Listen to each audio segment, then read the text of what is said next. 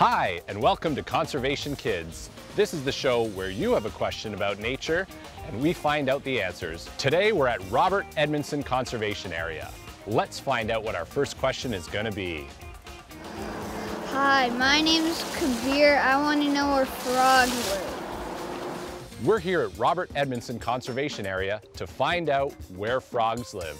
Professor Turkey Vulture, do you know where frogs live?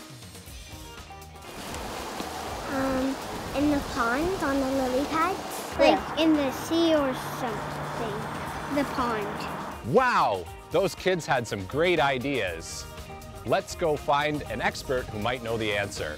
Dan the Nature Man knows a lot about frogs. Let's go ask him.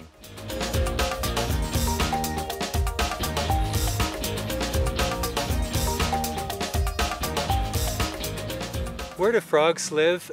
That is a fantastic question, and right now I happen to be standing in a frog's home.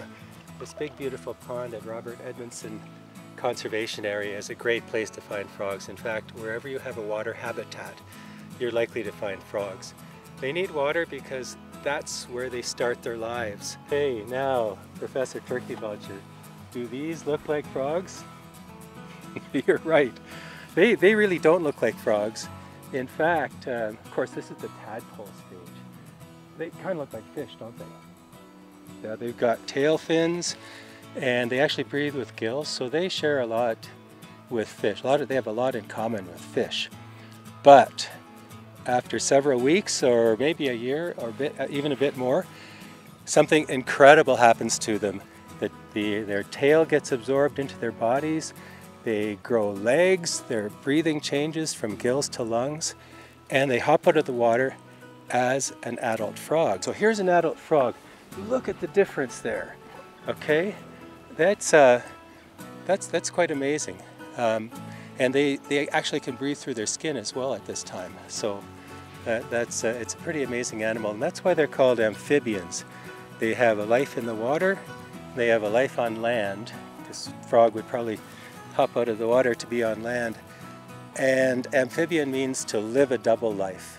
One life in the water and one life out here on land as an adult frog.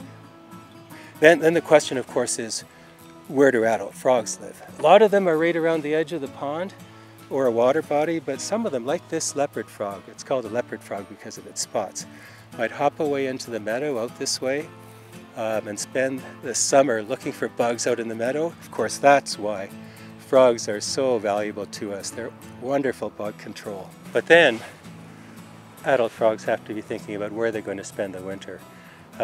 Some frogs that stay around here would go into the pond, and so would leopard frogs. They'll hop back in the fall to a pond or a lake or a river or water body, and they go down to the mud and spend the winter hibernating down on top of the mud, breathing through their skin. So I guess where do frogs live? In a few different places, but they start out their lives in water and they always come back to water to lay their eggs.